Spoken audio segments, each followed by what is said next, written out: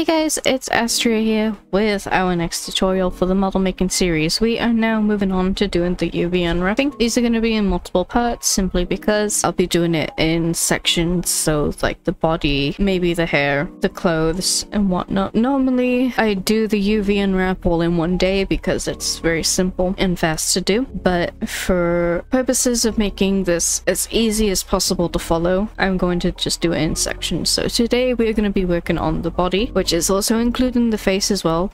So UV unwrapping might seem very intimidating, especially if it's your first time making a model, especially your first time making a character model. There are certain things that you have to think of. Now, I am by no means a professional. My way might actually not be the best way to do it, but it works. So as long as it works, it's fine. One thing I do want to make very clear is that the typical way that I unwrap hair is that I don't. Because of the way that I make hair with curves at least in Blender 2.83 and maybe up, they auto unwrap, so they are a flat square of the UV map. Now I make a flat square texture that wraps around the hair of each strand, and it makes a really nice looping texture. You'll see this example used in most of my models. If you guys absolutely want me to unwrap hair, I will show you. Make sure to leave a comment down below saying that you would like me to cover it, but otherwise we're just gonna not bother unwrapping the hair for these tutorials. Especially if you followed my hair tutorial by making it with curves, you don't really need to unwrap it unless you have a very specific way that you want it to be textured. We are going to hide everything that we won't be needing, and this is where you really need to start renaming things, as I should be doing, but I'm not gonna do that right now. Here we go. Okay, so now we have just everything. I'm gonna make a new collection quickly and just call it outfit, so then we have everything separated, and just everything except for the teeth. I should really re-enable those. Everything you hid, just put it in there and then forget about it. Okay, so keep an eye on down here. I'll do my best to explain what buttons I'm pressing. I will probably end up forgetting. I just do this very naturally. But keep an eye down here, as it will track what I am pressing. Slow down the video if you absolutely have to. I do recommend doing that. It can be very helpful. I do it a lot with speed videos. Okay, so what we're gonna do is we are gonna go to the UV editing tab. So I'm gonna start from the face, then we're gonna work our way down. Now, because we have attached our face to the body, it might be a bit weird, but we're gonna go into edit mode and we're gonna do edge selection mode, which is up here. So we're gonna select the base of our neck, and that is where we're gonna make our first cut by Control E, and then mark seam. And as you can see, nothing has happened. It's still quite a mess because we have extruded things from a cylinder, and the cylinder is typically auto unwrapped anyway. So what you need to do is press U and unwrap, and then you'll be able to see the effects of your unwrapping. So I'm gonna press U again and do live unwrap, because then any cut that you make, it auto unwraps it for you. You don't need to keep pressing U and then unwrap. There are times that you might need to actually switch back and forth from live unwrap and without live unwrap, because if you messed up or you forgot something, or you want to change an unwrap or something and you already have your UV map laid out, live unwrap will completely mess that up, and then you'll have to redo it again. So be mindful about what you're unwrapping and how you're doing it. So that is our first cut. Now I'm gonna do it around the edge of our eyes. Mark a seam. So then we separate our sclera of our character. And I'm going to select the mouth, and we're going to do the same thing.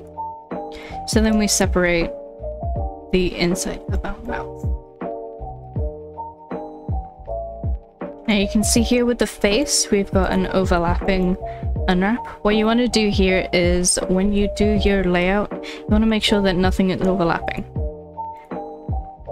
just by moving it like you would with any geometry. Now, not everything has been merged together because they have different modifiers, and at the moment I don't really feel like applying the modifiers just in case. I typically leave the modifiers on there just in case something messes up, and I typically like to have my UVs symmetrical, so you just need to unwrap one half of your mesh and the other half will be mirrored because you have the mirror modifier applied. So right now we've got most of the face done. The ears, I'm going to do just one cut down here, split them in half. You can see here our ears have been split. Now with the lashes, the way that I do them is I select them as a whole, I press U and project from view, and that flattens it out. I only ever do this with stylized eyelashes because it just works. It works out. Just gonna adjust that. It's gonna be the same on the front and back. This can be particularly helpful for the one or two of the methods of texturing that I will show you guys later. But yeah, I typically do this for anime styled characters. I'm gonna do the same thing with the brows and the eyelids, and with the eye shines and the eyes.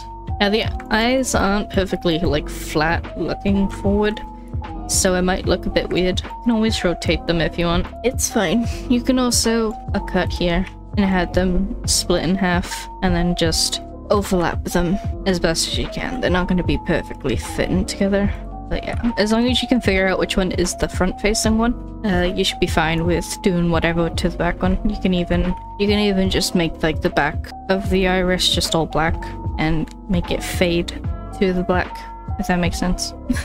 Okay, I'm gonna quickly just hide the body, and we're gonna do the same thing with the teeth. And then with the teeth, we can select one set and then just move them away from the other so they're not overlapping. I do it this way because it just looks a lot cleaner when I texture in Substance Painter. It'll make sense when we get to the texturing tutorials. With the tongue, we're gonna split it down the middle like that. I'm gonna Alt-H to unhide. So now what we want to do, we have done everything on the face. So we're going to select all of the facial parts, and then we're going to go into edit mode. And as you can see, it's a huge mess of just a bunch of unwrap objects. So what we want to do is we want to go to face selection mode. We're going to deselect everything here. And then we're going to press L to just select certain parts of our mesh that we want to make a UV coordinate of. Just gonna select everything. Those things are mirrored, other things aren't, which is fine. And as you can see, it's just like a huge mess of things. Okay, now I'm gonna move everything out of the UV coordinate, and I'm going to start selecting parts of it. So I'm gonna start off with the face. I'm going to rotate it, and then I'm gonna move it and resize it. And I want this to be basically the biggest part on my UV coordinate. We're gonna have the face as its own UV coordinate and then the body as its own. And now I'm going to get the relax tool. I'm gonna increase it, and I'm gonna just relax the mouth if it'll let me. Why won't it let me? I'm so confused. Ah, there you go. You gotta make sure that the lighter color, so for you guys it might be a different color. For me, light pink is the latest selection, I think. Yeah, you gotta make sure that it's that color. I know it makes no sense. And then you can edit it. So I'm just gonna relax the mouth area. It might look weird, but it's fine. Just gonna relax other areas so that nothing is overlapping. I'm gonna go back to my selection tool. I'm gonna grab the tongue. I'm gonna make sure that you're not selecting anything else. Resize them. And I'm gonna put them over here.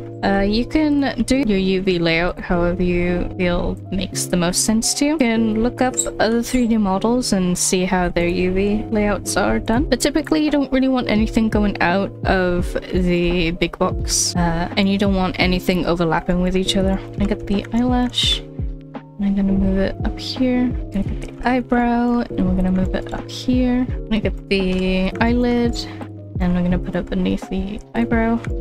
The teeth, and we're gonna put them over here. And then the eye highlights, we're gonna put them right here. what I'm going to do is I'm going to scale on the X by -1, so then it flips it, and I'm going to try and match them up as close as I can. That is, so then they have like the same UV space. These ones are okay to overlap because I want them to be the exact same color when I texture them, so they're going to be white. It's fine to overlap some things if you plan to have them be overlapped. Technically, once we apply the mirror modifier, the other half of the face will be overlapped on the other UV space. Same with the teeth, and same with anything else that is mirrored. So the iris, I'm gonna move here. I'm gonna make this kind of big because I feel like the iris needs to have like the most UV space to have a really good texture. The inside of the mouth we're gonna put here. This is just gonna be a solid color, so it doesn't really matter if it's like big or small. The sclera, we're gonna put that right here. And then the ears, we're gonna put right here. This is the back of the ear. I'm gonna move it here. This is the front of the ear, so that needs to be a bit bigger because it's got a bit more detail. And now we're gonna go around and just relax some things that we feel like need to be relaxed, and hope that none of the detailing gets too messed up. So as you can see, I can't relax the iris, so I need to go back into object mode and shift select the iris, and then I can edit it in the UV layout. Okay, I'm not gonna do anything to the teeth because then I'll mess up what I'm going for. Don't really need to relax the inside of the mouth either because it's just gonna be one solid color. I'm not gonna do it to the eyelashes either. Okay, so that is our face unwrapped. Gonna go into object mode, deselect everything, select the body again, and we're gonna be unwrapping the body now. So there are probably many different ways that you can unwrap a body. You can add seams anywhere you feel like fits, but I'm gonna show you where I put the seams most of the time, and I feel like this is the best placements for the seams. So we're gonna start at the arms, and I'm going to select the edge around the shoulder so then we can detach the arm from the rest of the body. I'm going to go to underneath the arm, and I'm going to select the center edge, and then I'm going to deselect anything that goes down the side of the torso and the legs because we don't want to. And then I'm going to deselect just this little edge here. I'm gonna mark a seam, and then around the wrist I'm gonna mark a seam here. And now with the hand we're gonna put a seam that goes around here, and we're going to deselect the ones that are going up the arm because we don't want that, apart from the ones that connect to the wrist little seam.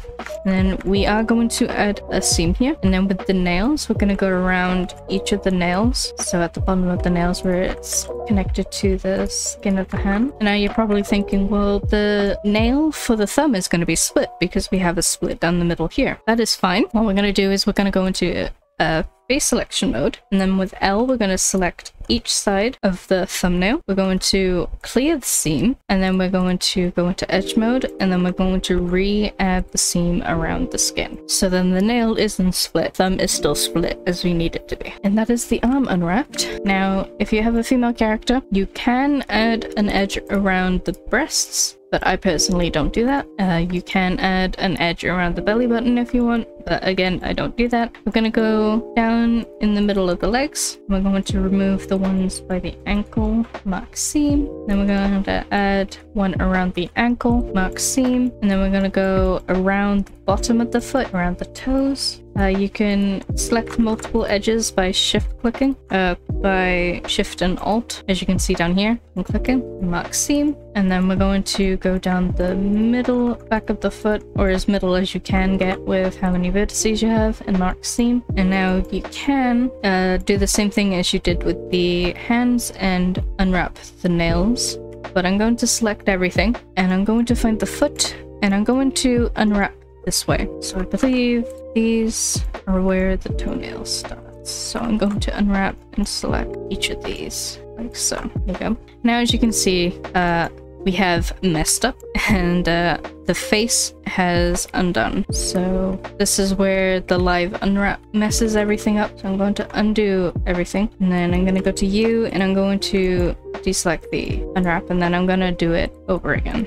And I'm just going to select the body part that had been unwrapped, and then we're just going to unwrap it, and then we're just going to reposition everything. Now you can separate the leg from the torso, but I feel like this kind of unwrap is a lot better. Got to unwrap the back of the foot. Just gonna unwrap again, and then we're going to just unwrap all the toenails again and move everything out and just position everything in a nice way, making sure that nothing goes out of bounds. Now, if you didn't have a symmetry enabled, it would be best if you did your UV map as left and right, so then you know which one is the left and which one is the right. And if you are working in a company, there might be a texture artist that is separate from you. You just do the modeling and the unwrapping, and the texture artist does all the texturing. So it would be best to unwrap everything that makes sense and will help your texture artist figure things out, where things are meant to go. Now you can see that I used the relax tool and it kind of made things a bit too tight. So I'm just gonna select edges around the nails and just increase the size of them. It's just so then it's a lot easier to texture, like so. And that is the entire body unwrapped. It's really simple, it's really fast, as long as you know where you're gonna be putting your cuts. Remember that you have tools to relax, and you can also pinch if things feel like they're a bit too wide. Just make it a lot more readable for you, especially with one method of texturing, which is texturing outside in a art program, such as Clip Studio Paint, Paint Tool Sci, stuff like that. It's just going to make your life a lot easier if you unwrap in a nice way. So yeah, I hope that this tutorial helped. I hope it really did help you guys understand unwrapping a bit more, especially when it comes to unwrapping characters. The next one will be either going over hair, if you guys want me to go over unwrapping hair. It's really easy to do, but I typically do not unwrap my hair because of the way that I texture hair. I feel like it looks better the way that I do it. If not the hair, then we'll be moving on to unwrapping the clothes. I might do the clothes in multiple parts, or I might do it all in one go. We'll see how it goes. But yeah, thank you all for watching. Hope that helped, and I'll see you guys in the next video that I decide to do. Bye guys!